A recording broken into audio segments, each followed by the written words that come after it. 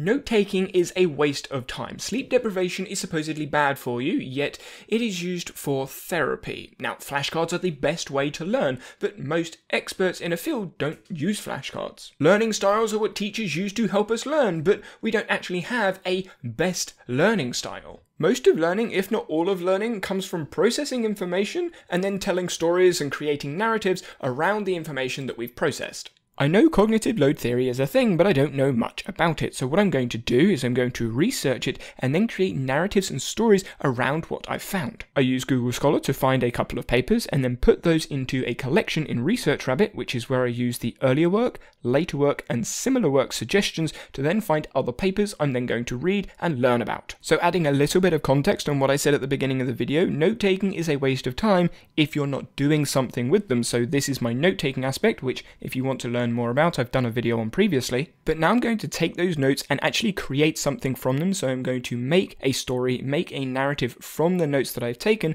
to help educate my actions and behaviors when I do go out into the real world. A quick orientation for those that aren't familiar with Obsidian, I have some starred pages here, which are pages that I'm currently working on. I'm working on my own Obsidian theme, which you can see right here, and I'm working on cognitive load theory, which is what I'm going to research. So I'm going to click that and bring that up.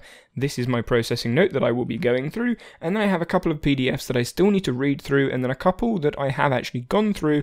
This one I will probably bring into here, so I'm going to collect all of those notes and create a narrative around all of the points in here, all of the points in here, and bring it together. So let's get to it. Before I can make anything from the notes that I've taken from academic papers and articles and journals and lectures and things like that, I need to actually understand the notes that I've taken, and a lot of the time that is just putting the notes into plain language, sometimes using Google Define, a lot of the time just rephrasing or rewording whatever the sentence or paragraph is.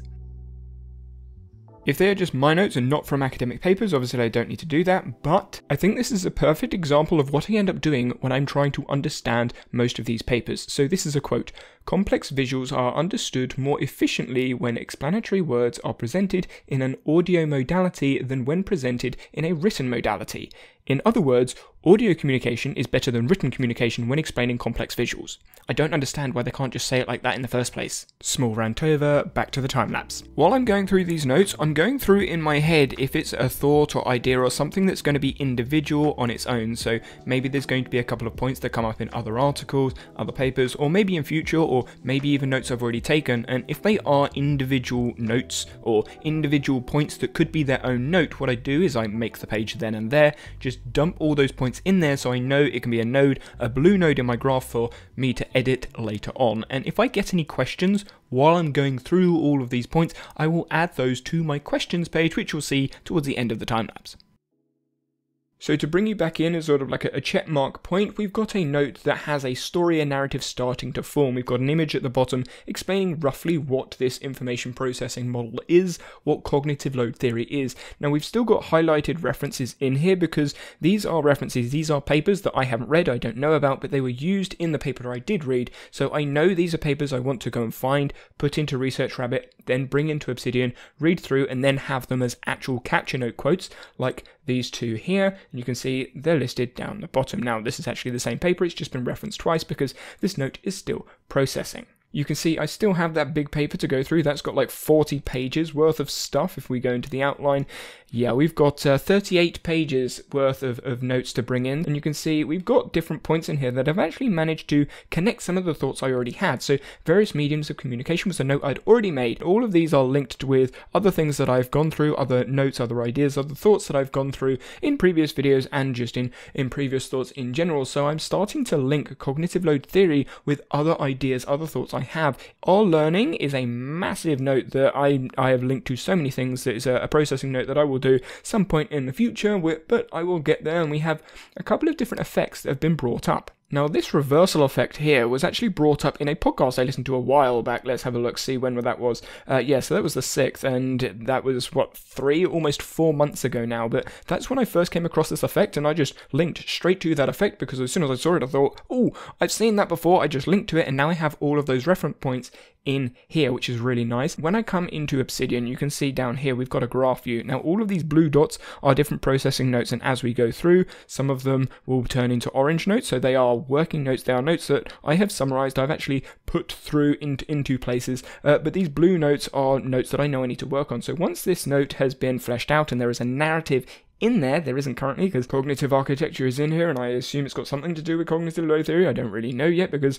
I haven't gone and had a look at this reference. But when this note is fleshed out and has a narrative, I can then go and have a look at these other blue notes and see what narratives they then shape. And what will then happen is I will then bring all of that story into a book, which I'll go through later on in the video. So let's get back to it.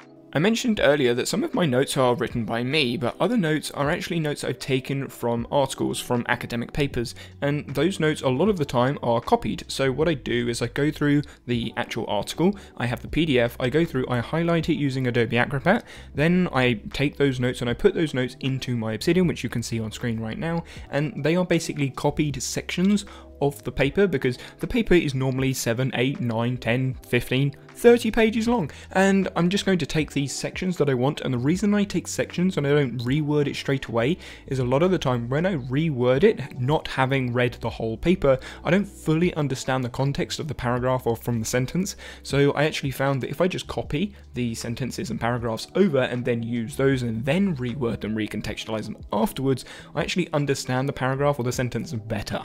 Status update. I've gone through the entire paper. You can see there is the point and there is all the notes that I've made from it, or all the notes that it's currently linked in. That will probably be more as we move forwards, but you can see it's now out of our file explorer, so there is no more work I need to do to that specific note. Now it's a case of actually putting the points into sentences that make sense. As we scroll down, you've got the divider separating the work that we've done, so this is the work we've done beforehand, still need to process it a little bit, and then we have all of the other points from that paper, loads of stuff. And what I'm going to do is go through this and make these points actually make sense. And as I was going through this, there are actually quite a few different effects that appeared, so I just made them into notes. You can see there they are, and I will probably make a note saying cognitive load effects and then put all of those pages in there so I can then follow down that path, that story, that journey with all of the different effects that cognitive load can have. So what I'm going to do is try and make this into something a little bit more legible.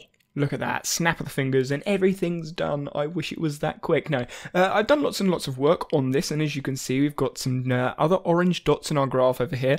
Lots of the points that I had, so this is the entire page now, lots of the points I had are now inside other pages, creating their own narratives, creating their own stories. So if I was to go into any of these orange pages, a lot of them have their own stories, their own pages that look just like this, which I'll go through in a second. But as I look at the page, you can see we've got CLT as an alias, because that's what I'm using in other pages, like the biological knowledge page, the redundancy effect page, and the exploration page. And this exploration page is actually kind of like a questions page. It's an update page. I'll open it very quickly, and you can see this page has just got all of the different questions I have in lots of different areas. And while I was going through making notes, there were some questions that kept coming up, so I thought, you know what, I'm going to put that in my exploration page. You can see, how is sport education affected by cognitive load theory? So CLT, that was a question that came up, and it's something I may look to explore later on down the line. But instead of diving down that rabbit hole when I thought about the question, I put it in the exploration page, and I will probably do an audio journal about it at some point. Now, I'm not going to read through this whole page. If you want to pause it and read through it, you can, but cognitive load is something that's obviously important in cognitive load theory. Cognitive overload is then a topic that came up.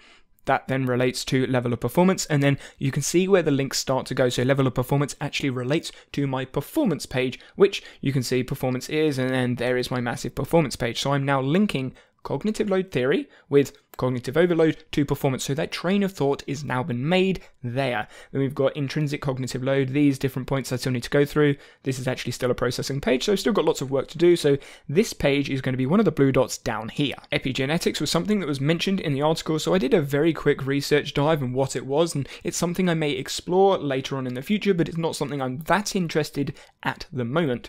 Cognitive load related effects, you can see this is where I put all of those effects. So I actually grabbed an image from the article, I put it in there. You can see there's the reference, there's the article, and then I have all the other effects in here. So this is the redundancy effect. Need to go and make that page. Then we have the expertise reversal effect. That's the effect that I found, when was it, like the 6th? Yeah, in June. So there's that That is where that effect ended up. Then we've got the imagination effect, the worked example effect, all the other effects that are related to cognitive load theory are now in this one page. So if I want to look at cognitive load related effects, I can just go straight to that page rather than having to go to cognitive load theory and then look for the relevant effect. It's now all here. All of these again having their own bounce off points. Communication style affects cognitive load is a page that I made. It's a statement I made. It wasn't actually said in the paper, but there were loads of paragraphs talking about these different things, and verbal communication is better than written communication when explaining complex visuals. You may remember that earlier I actually spoke about that, and that is where it ended up. This is where I put it, because cognitive load is affected by various mediums of communication. Now, I actually know that other mediums of communication do impact how you consume information and how information is put across, so I know there's going to be more stuff put in here at a later date, but not right now. And that's what I've done to this page. I've just condensed different ideas into notes, those small notes, and then each of those notes then goes off into different directions, sometimes linking to notes I already have, sometimes going to completely new notes that I needed to do a little bit of research on. Now for those papers I still need to read, you can see they're still down here, they're still here in the footnotes, but what I've actually done is when I come into the text, I still have my footnotes, so this is my capture note footnote reference, that's the green dot in here, that's the actual paper I've read, but this footnote here, all of this is referenced in this footnote here, so I know, okay, these are the articles I need to look at for this specific thing, and the same with this footnote and this footnote. What this means is it keeps the page clean, so it's very easy to see it, very easy to understand, but I can still jump to all of those papers and go, oh, I need to have a look at that, and then I can turn it into a green dot when I go and read it. Now that I've summarized this note, I'm going to go into this graph, have a look for some blue dots, so let's go for this one, and what I'm going to do is now do the exact same thing, try and make this a comprehensive explanation of whatever this topic is, which we've almost done in this page, but when we come into here you can see loads of blue dots, so let's go into the blue dots and do the same thing. So let's go into this one, and this page I still need to work on, so I'm going to flesh out this page, then go back. So coming back, I'm going to work on most of these dots until most of them are orange, until either I get bored, get frustrated, or I feel like I have a good understanding of all the different areas and topics that's going on, and then I'm going to put it in my book, and I'll come back to you when I've done that. Jump cuts are lovely when watching the video, but there's actually loads of work that's gone on, trust me. So when I have a look at all of these notes, this is the note that I was currently on, you can see loads of orange dots, there's no actual blue dots in here, and what I've done is I've pinned this. Let's have a look at cognitive load related effects. Let's bring this into the preview mode, we can see there are all the different effects, and if we look down here, most of these are orange, we've got a couple of blue dots, the expertise reversal effect, got loads of notes still in there to go through, and then we've got our learning, and that's a big page that's going to take weeks of probably of processing. But we've got all of these effects in here, and we can see cognitive load. If I go into cognitive load, again, we've got another page, lots of orange dots, and we've got some that are backlinks, which are over here, so I can go into those, or I can just click through the page. So let's go to cognitive overload, and this is what I've now done with most of the pages. You can see very few blue dots, and what I'm going to do is go through these pages and actually add them into my book, which I will go to now. So my book is essentially my note collection, my working note collection, but it has all of the summaries in here. So if I click on this page, you can see we've got note taking, consuming information, processing information, sharing information, etc. And these are all the different points that I have gone through, I've summarized, and I have notes on. And what I can do is I can go through very easily, very quickly, go through the different sections of note taking. So if I want to explore what note taking is to me, most people take transient notes, and you can see all of my thinking goes down this rabbit hole. And if I want to bring up a narrative, or I want to go through and find something, I just come to my book and I can read through this page as if it was a book, or I could go through and just read through all of the notes that I've made